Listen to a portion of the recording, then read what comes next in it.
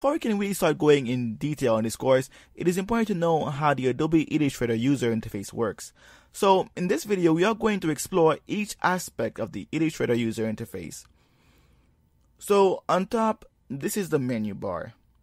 So when I say something like the File menu or the Object menu, you can go up here to click it. Each time you go to one of these menus, you will see a list of items. If you see a little arrow on the right side, it means that additional options will pop up when you move the cursor over it. For example, if I go to the Effect menu, I can see that the 3D item has more options because of the arrow next to it.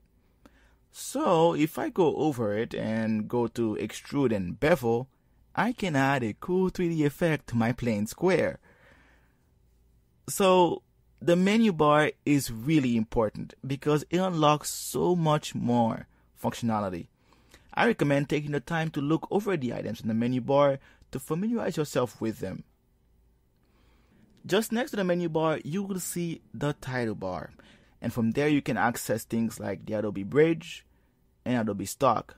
Also, if you're working on multiple documents, you can arrange them here. Lastly, we have GPU performance. This helps create smoother animations when doing things like zooming in and zooming out. Now, don't worry if your computer doesn't support it. It's not a must-have. Under the menu bar, we have the control panel.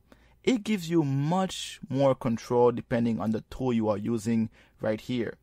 For example, if I choose the Type tool, you will see that the control panel gives me options to change the font size, align text, and so on.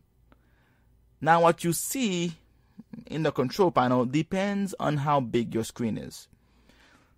As you can see, when I decrease the window size, the transformation tools are condensed into a single menu.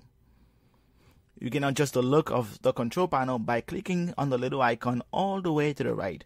From there you can disable anything you know you don't need. This allows you to have more space, get work done quickly, and save time. Under the control panel is a tab system. If you have multiple documents or projects opened, you can easily switch between them.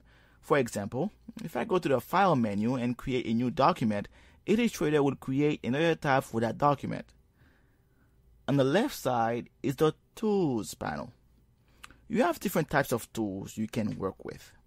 They are organized into several categories: selection tools, drawing and typing tools, modification tools, information and color tools, and the bottom has a mixture of several tools such as symbol sprayer and column graph tool.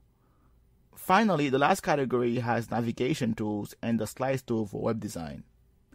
But in this course, we are first going to focus on the tools on top, such as the selection tool, magic wand tool, pen tool, and so on. We will explore other tools later on. Underneath all that, you have tools that give you quick control over the color. Lastly, at the very bottom of the tools panel, you can change your drawing and screen modes. At the very bottom of the application, you will see information about what you are working on, such as your zoom level and the number of artboards. Because we only have one artboard opened, it shows just one. All the way to the right is the panel system. If you hover the cursor over them, you can see what they do.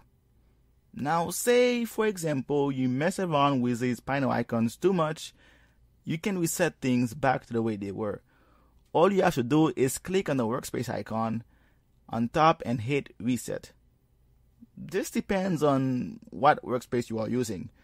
If I was in painting, I will choose reset painting.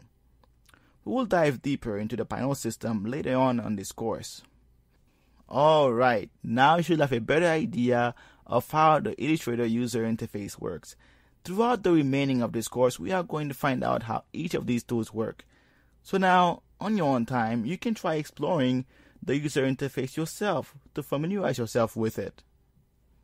And of course, for more videos like this, please subscribe for more.